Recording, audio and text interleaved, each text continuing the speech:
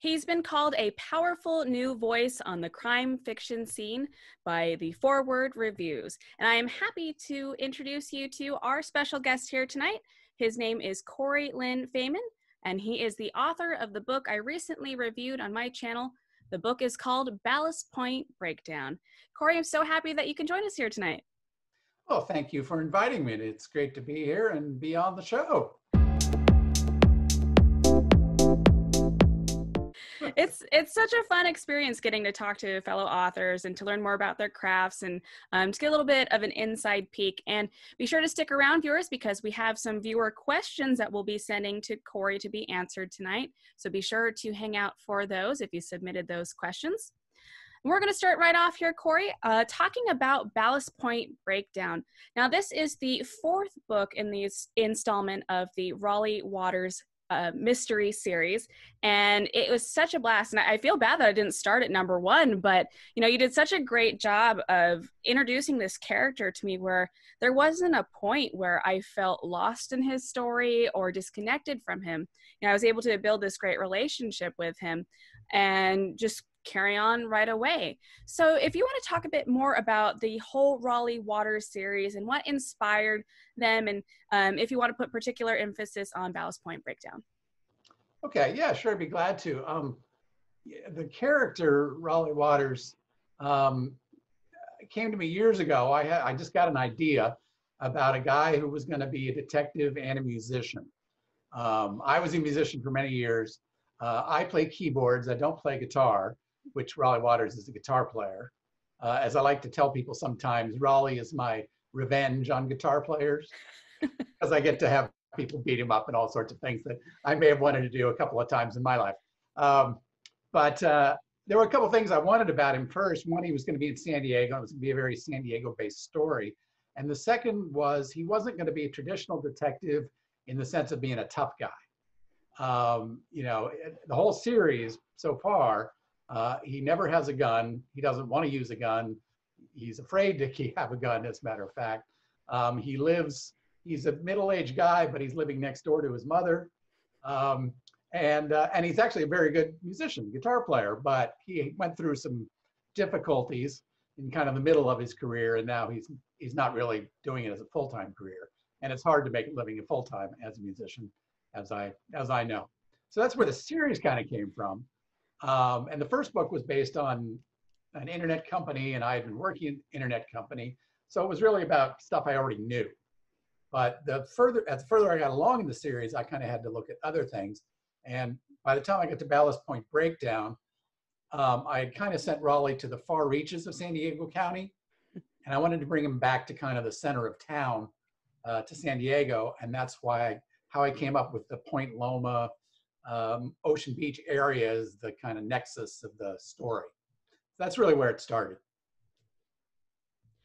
And, getting back to how relatable a character Raleigh is, he, as you said, he's a musician who's a struggling musician. He lives in his mom's backyard. And, yeah. That really made him raw and real.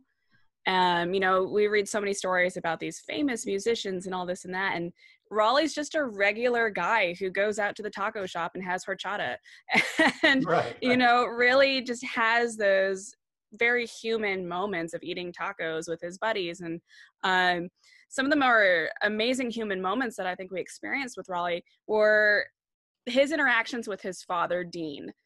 I loved those scenes so much. I finished this book over the Father's Day weekend, so it just had like a little bit of an extra special glimmer to it. But there was one scene where Raleigh's dad is talking to him about women, and you can just feel Raleigh's embarrassment where he's like, I'm a grown man, please stop, father, please stop. And it was just such a delightful scene because we've all had those awkward relationships, right. Or those awkward conversations rather with our parents, and that was just such a really good scene. Felt those jitters with him. What's really interesting in this book is that you have these characters, Raleigh and his father, and then you have these other sets of characters, Dick and Janice, or Richard and Janice, who have very opposite relationships with their parents. Do you want to talk a little bit about the juxtaposition that was happening in there? Yeah, actually, I think I'm glad to talk about that, because I didn't know this when I started the book, the series even, that one of the themes that's kind of been in the background the whole time is families. And Raleigh, his parents got divorced. He's never been married. He's, has had difficult relationships. He's never done very well at that. And I think in his mind, he thinks of himself as a big mess. But he goes in these cases and he kind of ends up dealing with people who are even worse, are really a big mess. Yeah. And that isn't always obvious at first. In the case of the family that's at the center of Ballast Point Breakdown, most people would think from the outside they were pretty, together family. They're very professional. They all have their place, but there's a lot going on there that nobody knows about. And so I've always I've used that contrast between his parents and Raleigh and the kind of cases he takes on that have family elements to them, as kind of a contrast. And the fun thing with this book was this was the first one where people really got to meet Raleigh's father. The first 3 books were all about his mom. And in the book before this, we first kind of got a little bit with his dad. So it was really fun to write, because I knew the relationship had to be different than with the mom. And I knew it was a little tougher in some ways. So it was fun to kind of have them go back and forth with each other.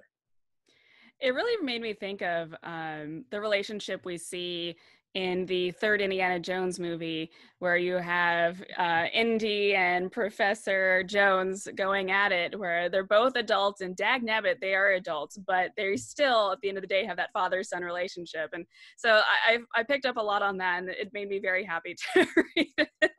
And it was so good because, even within just Ballast Point Breakdown, you see Raleigh's character arch with his father and how their relationship develops and grows in just that one book. And you hear it throughout the story how Raleigh's dad wasn't really around much as he was growing up, because he was in the Navy, which so many kids here in San Diego can identify with. And, going back to the San Diego vibe that's held throughout this story, there were so many things that I related to. I wasn't a Navy kid, but I had so many friends who were. And so would see right, that's just what we grow up around. And you'd see the hardships that they had not having mom or dad around. And at the end of the day, they understood that their parents were serving a greater purpose. So it was very interesting getting to read that from an adult's perspective, where he's like, yeah, I get that you had to do this. I don't really blame you. I kind of hold it against you, but, figuring it out as the book goes along. Yeah, and I think it's important. He's learning a few things about his dad in this book. In the previous books, he's been kind of this distant character, but in this one, he gets to actually learn a few things about his dad, and it, helps him appreciate him a little more. Yeah, and that's really evident because you can hear his voice, how it changes throughout the story, which I really, really appreciated.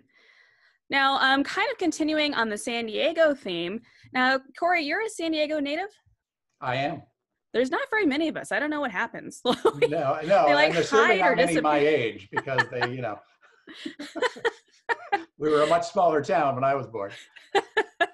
It's so funny. I always say that San Diego is the biggest small town there is. Corey and I discovered in the course of our emails together that we have probably crossed paths multiple times without even realizing it. I mean, San Diego is just such a wonderful small town feel to it, even though it is a decently sized city. Right. Now, multiple questions came through on the book review, and quite a few of them had to do with your San Diego connection. So Jen R. and Amanda P., first of all, thank you guys for writing in. You both wanted to know if Corey was a San Diego native, so I guess we checked that one right off the box. And we also had a bunch of questions also from Jen R. and Corey with a K, who wanted to know if the murders or the events in your book were inspired by events in town. That's a good one. I often do use things kind of from San Diego history. I usually fictionalize them and change them a little bit just so they'll fit the story. Um, there isn't, this one is mostly fictional, though there's a character in it, Butch Fleetwood, who actually based on a famous surfer from the 50s or 60s, 50s and 60s, I think. His name was Butch Van Artsdale. And he actually drowned. I mean, he disappeared. He was out surfing one day. Everybody saw him surfing, and he crashed and never showed up again. Wow. You know, he wiped out and never showed up again. And it was his kind of character that was in my head. I think the character turned out to be a bit different, but that's where it started. And then, of course, I had a lot of personal history in Ocean Beach and some in Point Loma. So that was brought into it too. But I think that was the most kind of biggest bit of San Diego history that's in there that people might not guess. Mm. You know, it's funny because OB has so much character to it. I mean, you can't drive a block and not find, you know, so much inspiration from it. I mean, from, you know, the bright green taco shops all the way down to the surfer statue that's down there, you know, there's just so much history there. I mean, there's the OB Pier, there's the, I can't remember the name of the theme park that used to be there, but the imprint of what used to be basically a Fairside attraction right there off the beach, right off Sunset Cliffs. It's such a rich neighborhood, and it feels like it's been encapsulated in time. And, you know, it's one of those neighborhoods you hope never changes. Right. Absolutely. Absolutely. It's one of the most distinctive places in San Diego with and you know, personality to spare. Yeah. Not always personality you want to deal with, but still personality to spare. Right. It's a great tourist destination, but keep it to the locals. Right. Exactly. So continuing with some of our other questions that we had here, Jennifer G would like to know if Raleigh was inspired, or your private detective was inspired by a real person. And we kind of touched on that, but were there any bits and pieces of Guy Noirs or anyone like that inspired? Well, they're bits and pieces of he's a conglomeration of several guitar players I knew, and mostly ones that played in my band. You know, we had, one was rather, he was all the ones I thought about were good guys. I liked them, but they had very distinctive personalities. And this one had a very lively, get out there personality and loved everybody, and everybody loved him, including all the girls. And this is him 20 years later, was what was in my head with that. He wasn't as cool as Raleigh is now. And that comes from Raleigh. That coolness Raleigh has really comes from my dealings with a lot of musicians, especially if they've been at it a while. You develop this kind of, you know, low-key dealing with it personality. That you joke a lot to get kind of through things. You make smart remarks. You know, and there's this kind of, well, we're in this together. Let's not deal with all these crazy people out here. So I think that's part of where his personality comes from too. Yeah. He was almost designed to become this private detective.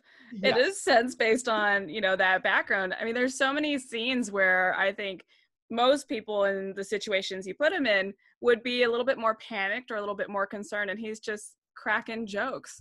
And I loved that. It was such a good comic relief, but then it also drove the villains insane as well, because they were realizing that they couldn't get to him. Right. And it's his only defense, really. He doesn't carry a gun. He's not, you know, I think I had him get in a fight once in one of the books, and he doesn't do well. You know, and that's just not his thing. So it's his only way of getting around things is to make jokes or, you know, divert their attention with remarks or something like that. Disarm them in a way. And some people it disarms, some people do just get mad at it. Well, speaking of jokes, and this is the joke question that you may feel free to pass if you so like. Corey with a K would like to know if having the name Corey generally makes you better at most things in life. It makes you better. Let's see. I think it makes you better at artistic things. I don't know about the rest. It predisposes you for that left brain, right brain thing, right? Yeah, I think maybe there's that. That's about it. And I don't know how it is for Corey with K's. You know, I'm Corey with a C. Though I occasionally at Starbucks, if I give them my name and they give it back to me, the name on the cup starts with a K, but it doesn't change me any. So yeah, I think it's a good name to have. I've gotten pretty happy with my name over the years. Well, Corey, this has been absolutely fantastic. Ladies and gentlemen who are watching this, please keep an eye out for Corey's books. They are Black Spade Shuffle, Borderfield Blues, Desert City Diva, Ballast Point Breakdown, which were all published, and correct me if I'm wrong, were all published by Constellation Press. That's right. Yeah. I did want to mention that a couple of them were not originally published with Constellation. And I've been very happy. They kind of came in and did the first version of Ballast Point, and they took the back catalog, as we say in the business, and have republished all that. So it's been really great working with them. Yeah, that's one of I've heard only great things about them. And everybody, if you want to visit Corey's website, I will have the link to his website in the video description below. If you have any further questions for Corey, if you want to know anything more about his books or where to find them, please leave those comments in the questions below, and we'll be sure to get right back to you as soon as we are able. Now, guys, I want to thank you again for watching. Be sure to subscribe and click that notification bell so you'll be in the know whenever our S-Faxon production videos drop. And Corey, I want to thank you so much for joining us. This was such a blast and can't wait to read more. All right. Thank you very much. Had a great time.